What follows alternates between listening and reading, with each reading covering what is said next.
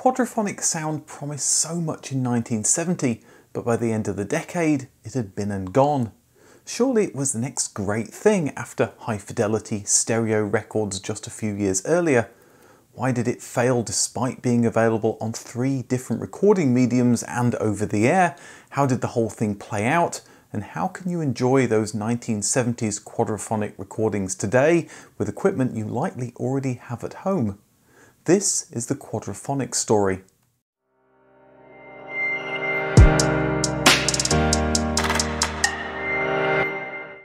Stereophonic sound was maybe the next great thing for the cinema after talkies, and various test recordings were made in the late 1930s and early 1940s, like this one of Glenn Miller in 1941.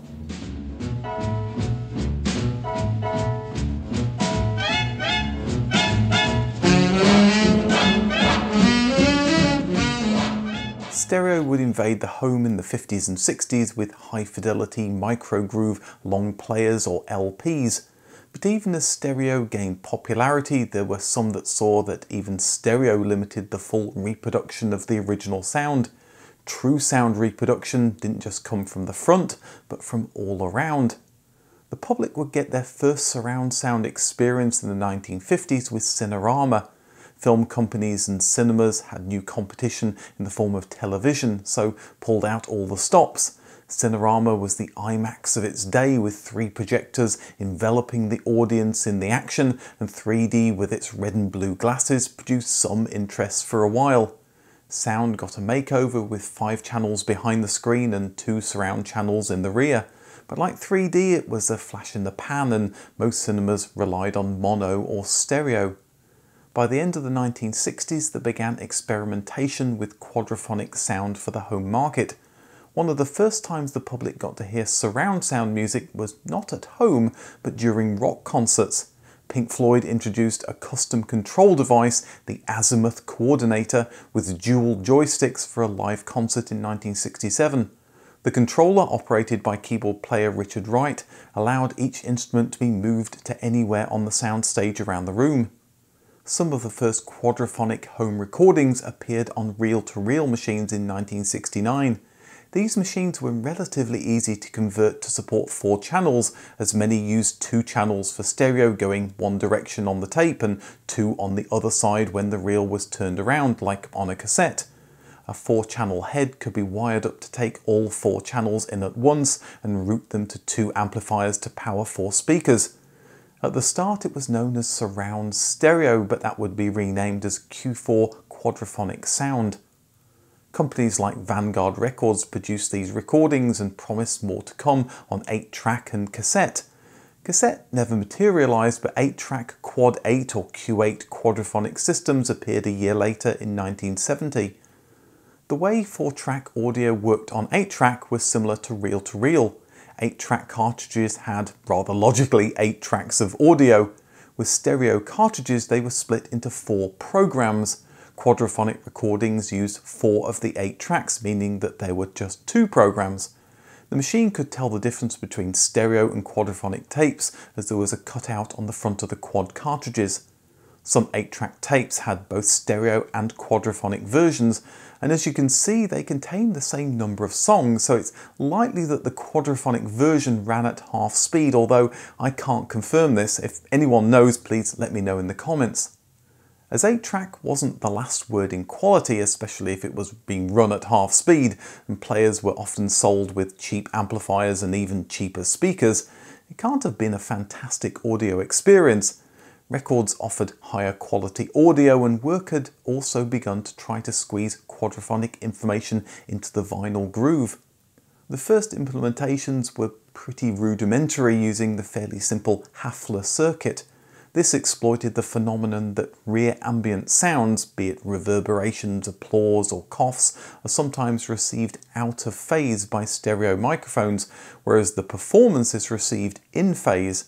It was a similar principle to that used by Dolby Surround, and amplifiers using the Hafler circuit can partially decode Dolby Surround audio. Many classical recordings put the music on the front 2 channels with the reverberation of the room in the rear channels, giving the impression of sitting in an audience at a concert, and this system worked fairly well to generate this effect.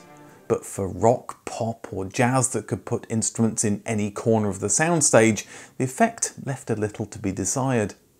These early Hafler circuit systems, such as Radio Shack's Quadravox, gave a quadraphonic effect, but it wasn't true separate quadraphonic like had been demonstrated on Q4 reel-to-reel and Quad 8 8-track.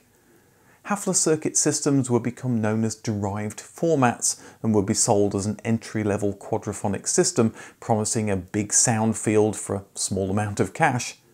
But engineers were working on a way of encoding true 4-channel information on an LP. The next generation became known as matrix formats, and the first was EV, also known as Stereo 4. Matrix formats had the advantage that the rear channel information was hidden in the sound, so records with this encoding could still be played on stereo equipment and sound perfectly normal to most listeners. This gave the customer confidence that they could purchase new quadraphonic records and be able to unlock their full potential when they saved up for the extra quadraphonic equipment. Radio Shack in the US pushed the Stereo 4 format hard, with claims it was an audio breakthrough of even greater significance than stereo. 4-channel recordings were already being played on the radio in many cities and could be picked up by this new equipment, and all delivered by components with jet-age styling. If marketers were to be believed, quadraphonic was here to stay. A similar system was launched by Columbia Records in 1971, SQ or Stereo Quadraphonic. The price of SQ recordings was only $1 more in the USA, that's about $6 or £5 in 2023. Columbia had created the LP and they played heavily on SQ being the next natural progression of their baby. But then, would you trust marketers who wrote, "The disc still is and perhaps always will be the world's preferred playback system"? A statement that was made obsolete just 10 years later with the compact disc. Columbia's weight brought quite a few record labels to their cause: CBS, Virgin, EMI and Epic.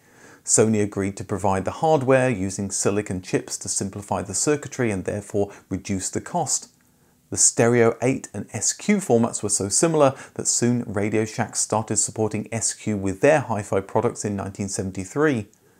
This type of quadraphonic encoding was better, but it still had problems. It was difficult to place a sound in the center rear because that sound would disappear in one-channel mono listening. So rear sounds were generally reserved to only being in the left or the right channel. This wasn't a problem that was experienced by the reel-to-reel and 8-track discrete 4-channel recordings. When there's new technology, there's a new way for companies to make money. Each company wants to own the keys to the city in the form of their patents, which inevitably leads to a format war. This happened between RCA and Columbia with 45s and LPs. It happened again with VHS versus Betamax and would happen yet again with HD DVD and Blu-ray. But as they said in Highlander, there can be only one. A film that, by the way, would sound great in quadraphonic. So the last thing the new quadraphonic market needed was another competing technology. But the year SQ appeared, Sansui's QS, or Quadraphonic Sound, also made its debut. QS had another group of record labels supporting it: Decca, Warner, MCA and Elektra. In hindsight, it might seem like madness that they didn't just bury the hatchet before they launched and consolidate to one standard the way that Sony and Philips did with DVD in the 1990s.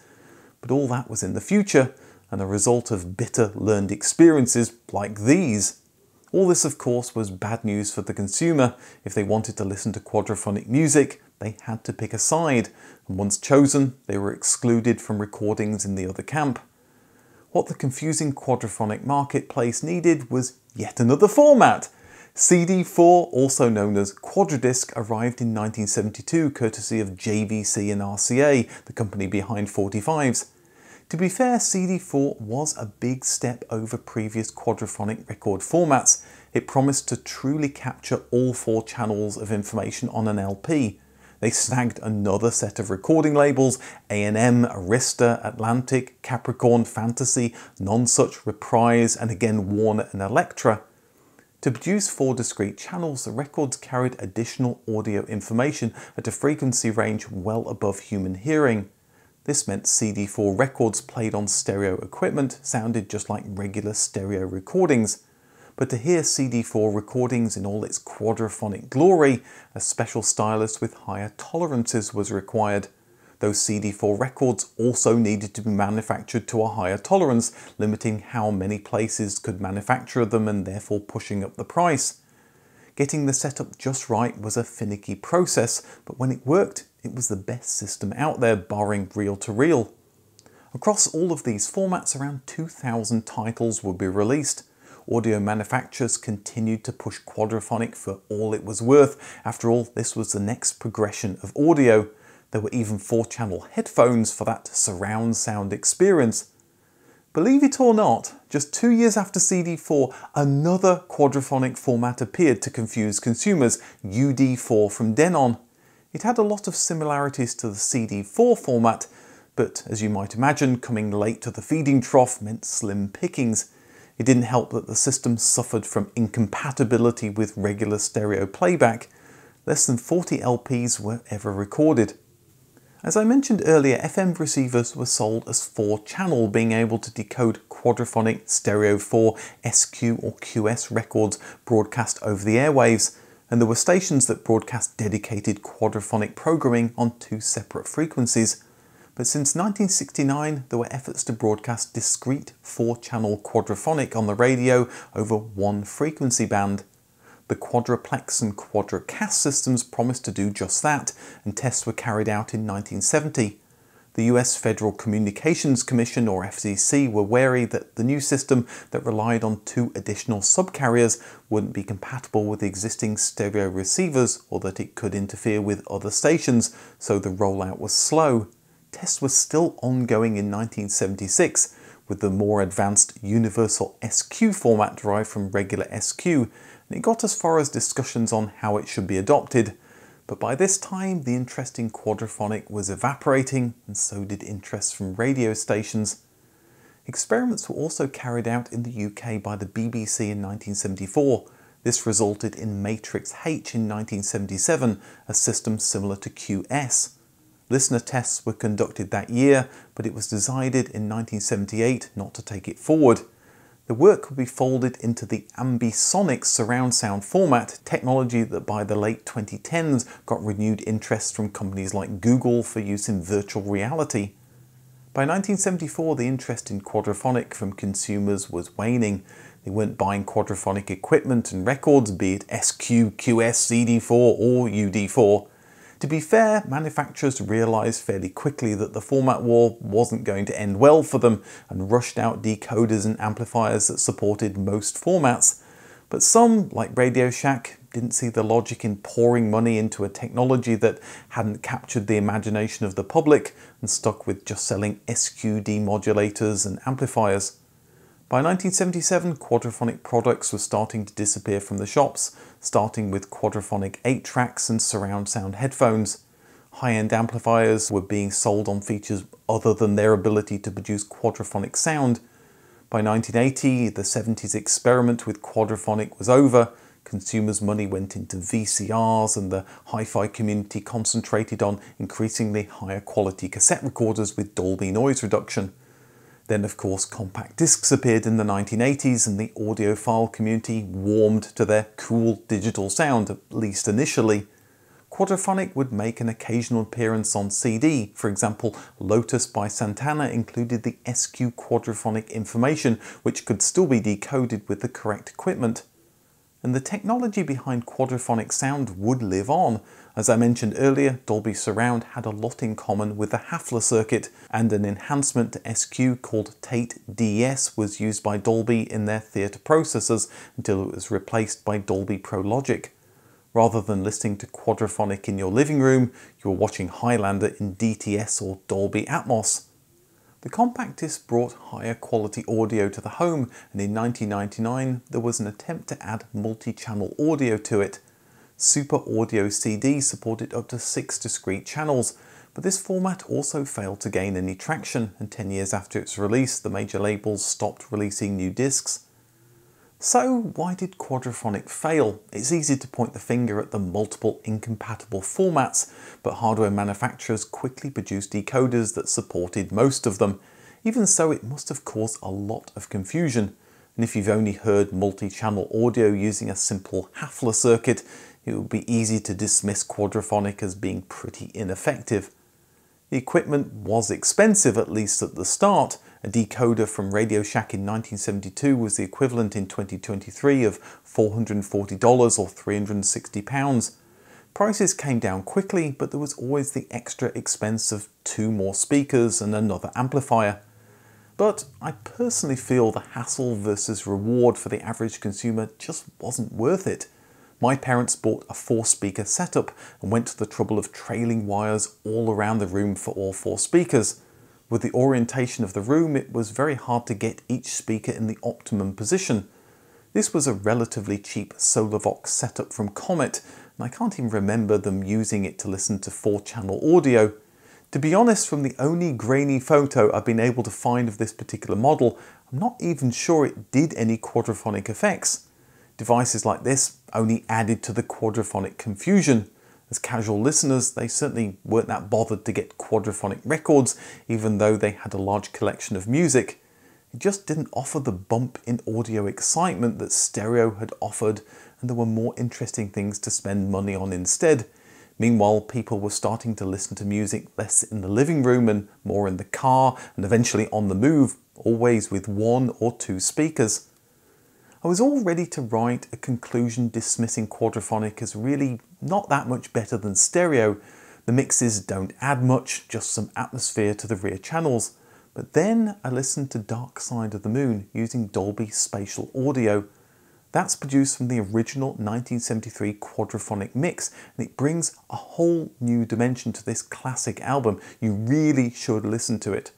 One way is streaming it through Apple TV with Apple Music, but I'm sure there are other ways that don't involve selling your soul to the Apple ecosystem. It's apt that Pink Floyd, one of the pioneers of quadraphonic sound in live music, were producing exciting 4-channel audio at the height of their creative work, and to my mind it's still one of the most exciting recordings today. So go ahead and treat yourself to a listen to recreations of those quad recordings from the 1970s on your modern home theatre system. It's likely a better experience than consumers experienced back in the 70s with 8-track and cheap tinny speakers, and gives a better sense of the true potential of quadraphonic sound. The BBC produced heavy-handed messages warning TV detector vans would descend on your area. The threat was you'd be hauled away at night for failing to pay your TV licence. What on earth was all this about, and could they really detect you had a TV? Watch the video on the right and find out. Thanks for watching, and I'll see you in the next video.